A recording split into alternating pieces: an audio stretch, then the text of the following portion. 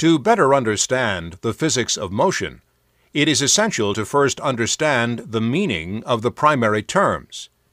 In the following slides, these terms will be used and described. Force is any interaction which tends to change the motion of an object.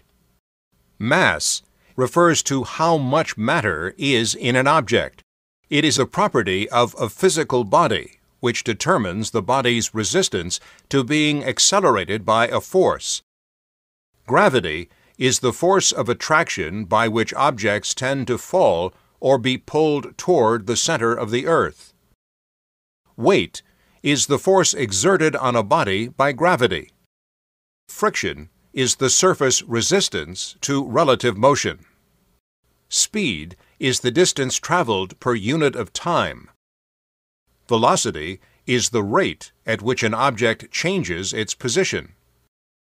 Acceleration is the measurement of change in an object's velocity. And momentum is the product of mass multiplied by velocity.